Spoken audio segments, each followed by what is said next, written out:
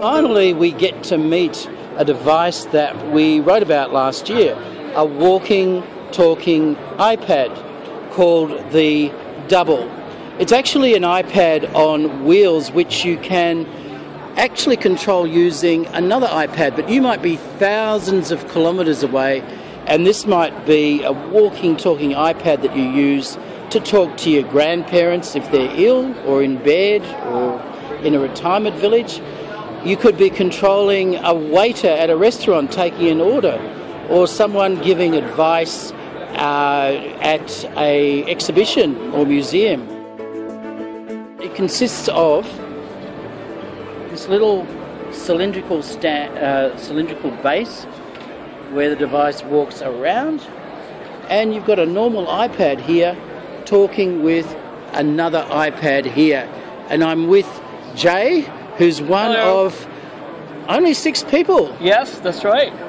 Who have been working on the Double, and I understand even though there's just been pre-orders, you've sold just under 1,000. Yeah, that's right. The regular price is $2,500, but we're giving people a $500 discount for the pre-order. And what sort of people are buying it? What type of people are buying it? Yeah, so like most of our customers currently, out of the almost 900 customers that we have, are businesses, anywhere from really large international companies to one-man businesses. But then there's also a small percentage of people who are buying it for home use. It comes obviously with an app. Right, yes. And what can you do with the app then? So the app, you can control it's like a remote control car. You can drive it forwards, backwards, left, right, and also you can adjust the height up and down. And the reason why that is important is so that you can speak to someone at eye level, whether you're standing up or sitting down.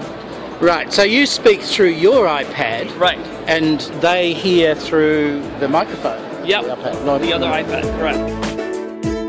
This is Chris Griffith at the Consumer Electronics Show, Las Vegas Hotel in Las Vegas.